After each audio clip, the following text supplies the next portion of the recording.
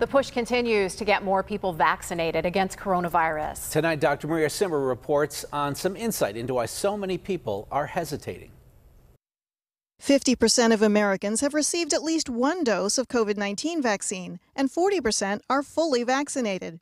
They have their reasons for getting their shots. To protect my family and friends and just to kind of get back to some sense of normalcy. Because I work as a nurse at Passman Hospital, I was able to get the vaccine first. I think it's the socially responsible thing to do.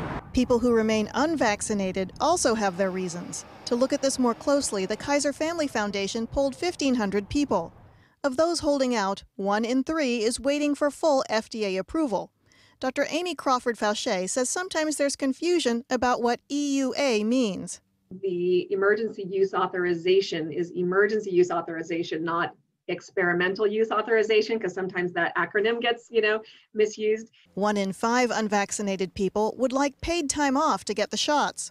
I think if a company values having a person vaccinated, then that's a wonderful conversation for them to have with their company.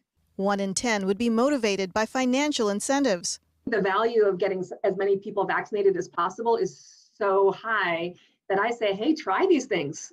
What hasn't worked as motivation, the CDC's guidelines saying masks can come off indoors for those fully vaccinated.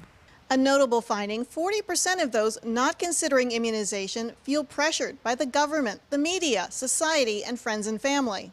I think we're at the stage of vaccination now that it's going to rely on one-to-one conversations with trusted people. Dr. Crawford-Fauché says she clarifies any misconceptions, but doesn't force. You know what? No pressure. You need to come to this decision by yourself. The vaccine's here waiting for you when you want it. Family can be persuasive, though. I did have a patient who never got any vaccines, but his pregnant daughter said, well, you're not seeing my baby until you get your COVID vaccine. Because of that, he got his vaccine. I'm Dr. Maria Simbra, KDKA News.